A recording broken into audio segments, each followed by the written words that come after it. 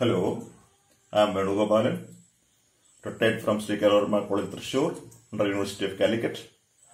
Now a faculty member at Dr. John Mathai Center for Management Studies, Thrissur, and at Shakanthampuran College for Mathematics and Commerce, Thrissur. Today, I am going to discuss another chapter in Management Studies, that is transportation problem. In every situation, the objective of management studies is minimization of cost for maximization of profit. In this chapter also, the prime objective is to minimize the cost of transporting units from different origins, destinations, supply centers to different demand sectors at the minimum cost. And this chapter, transportation problem, is an application of linear programming. And again, the prime importance is of minimization of cost for maximization of profit. So transportation problem is a problem of linear programming.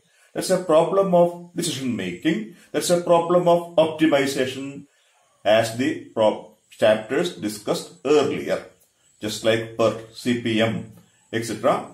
This is the problem of decision making, optimization. The special optimization is minimization of cost under minimum cost. Then I am going to display the transportation problem. It is denoted by TP in further discussion. What is the primary objective of the problem? That is minimization of transportation cost of transporting items from different production centers to different destinations. The production centers are as the supply centers, and the destinations is the demand. Where the items are produced is the supply centers. Where the items are demanded is the demand sectors. So we have two sectors, namely supply sector, demand sector, and the prime objective is to minimize the cost of transporting units from supply centers to demand sectors. So what is the requirement? What is the condition? The first condition is all demands are to be satisfied at minimum cost. Different demand sectors are there. All their demands are to be satisfied, and the prime objective is at minimum cost. So what are the conditions? What are the conditions? The conditions in such subjects are termed as constraints. Constraints. The first constraint and the prime constraint is the problem should be a balanced problem, balanced. So we have two sectors, supply and demand. The total supply and total demand at different sectors should be equal. That is the prime requirement, that is constraint. The total demand is equal to total supply. The different sectors are supplied items, different sectors are demanded items, both are equal. It is called balanced transportation problem. Then a condition is that should be the cost of transporting a unit, a single unit from a production center to a destination is certain, that is constant, and to be known in advance. That is the condition. It is termed as constraint. So that is the minimum requirement of a transportation problem. So what is our objective? To minimization. So we have to get a solution. A linear programming, just like a linear programming problem, transportation problem is also needed a solution. And there are two levels of solution. The first level is a feasible solution. A feasible solution means a solution satisfying supply and demand conditions. Supply are available, demand are there, satisfying these two. Then in that situation, the minimization is not achieved or not concentrated. The only concentration is satisfying demand and supply. It is called the feasible solution. The second one is, what is the prime objective? Minimization. So optimal solution, it is called optimal solution. That is a feasible solution. Optimal means a feasible solution which minimizes total transportation cost. All feasible solutions need not be optimal, but an optimal is always a feasible solution. And there is a special case of transportation problem, that is unbalanced. We termed a problem should be a balanced one when demand is equal to supply. That is, when demand and supply are different, not equal, it is called unbalanced. And one more condition, for solving a transportation problem, it should be balanced. That is, the total demand should be equal to, or it is to be adjusted by adding dummy supply center or dummy demand as the problem demands. I am illustrating a transportation problem or transportation table. The components are where the items are available, that is termed as origin or production centers. The other one is where the items are demanded. It is called destinations. In this illustration, there are three units of production. S1, S2, S3. They are termed as origin or production centers. And this is the total availability, supply or availability, 250 at the first center, 300 at the second center, and 400 at the third center. And the total is 950. And here 11 is the unit cost of transporting one, 16 another unit of transporting from S2 to D1, etc. That is known in advance. Then D1, the first sector of demand. The demand is 200, 225, 275, 250, and total is equal to 950. In this problem, there are 1, 2, 3 rows denoted by M. M is equal to 3. And 1, 2, 3, 4 columns. N is equal to 4. This is the total. This is not included. This is not included. 1, 2, 3, 4 columns. 1, 2, 3 rows. That's a mathematical terminology. ROWS and mathematical COLUMNS mathematical terminology. Rows and columns, horizontal and vertical. That is more sufficient for management studies. This is the management students. This is the row and this is the column. This is horizontal and this is vertical. The speciality of this problem is the total supply is equal to total demand.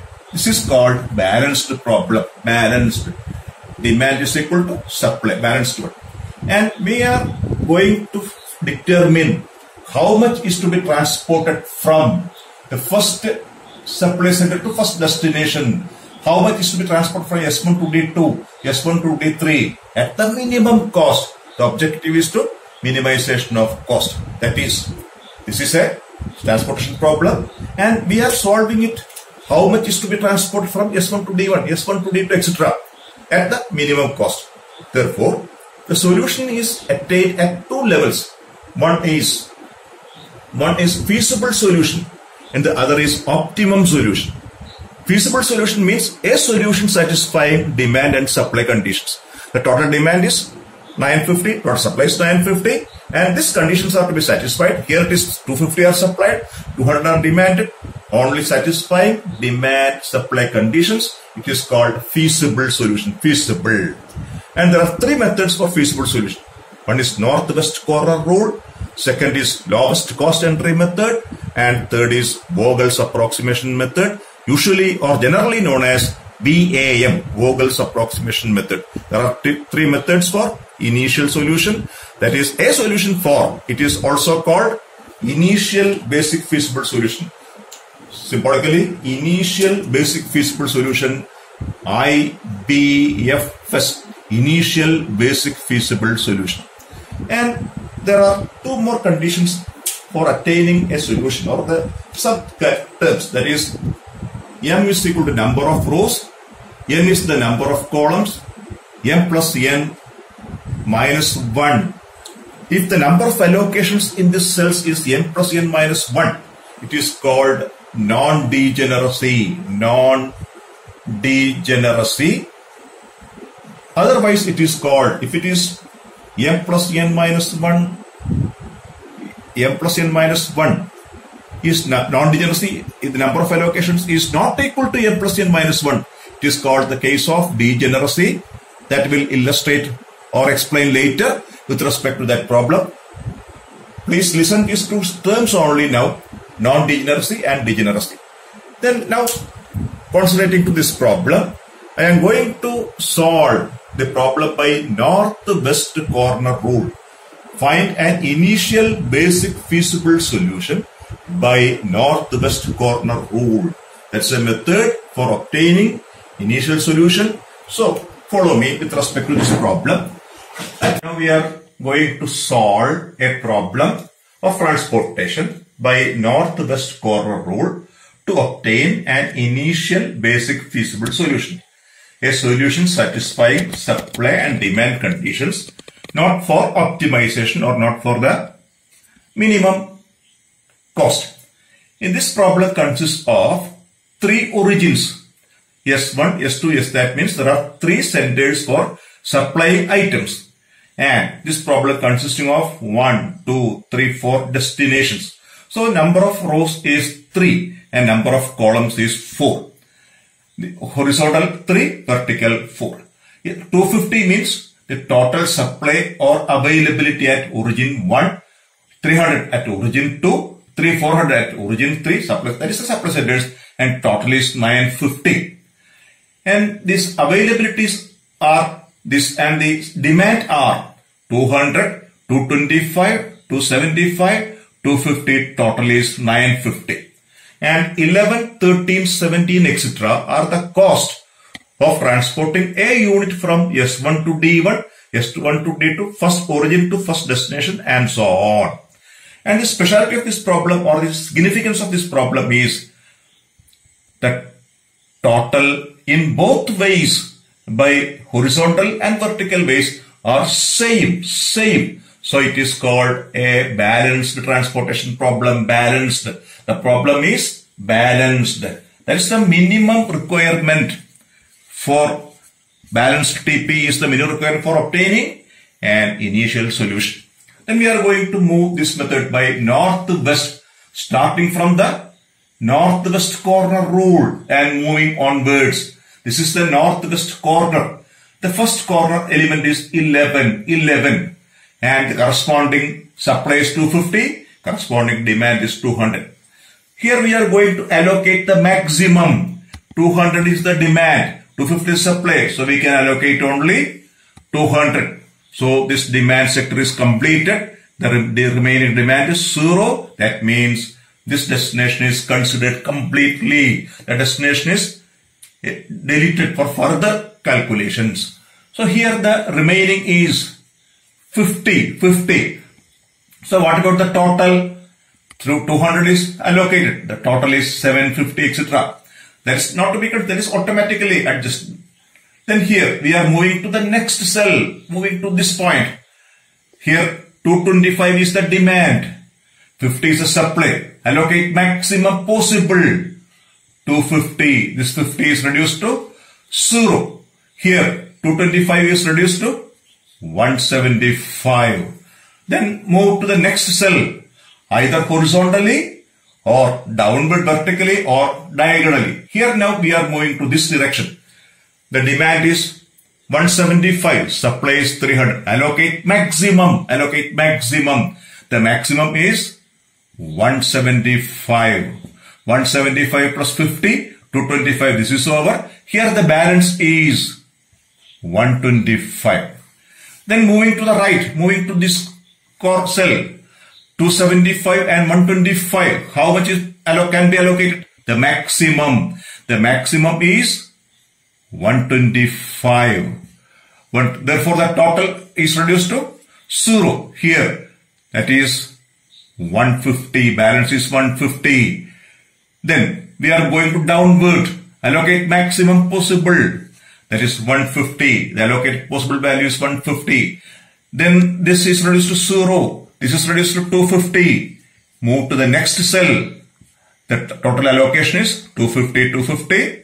So starting from northwest corner, we reach this area and the total demand requirement satisfied. And this method is known as northwest corner rule.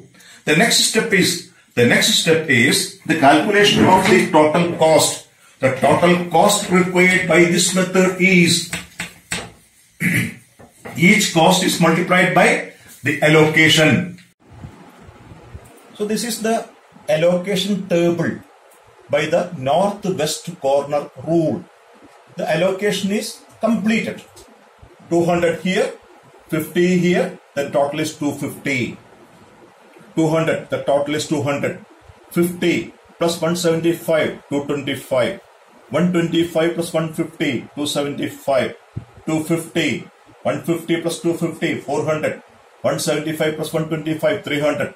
200 plus 50, 250. That is, the availability and the requirement conditions are satisfied. This is an initial solution. So what is the available cost, the total cost required for satisfying availability and requirement conditions by northwest corner rule is 11 into 200.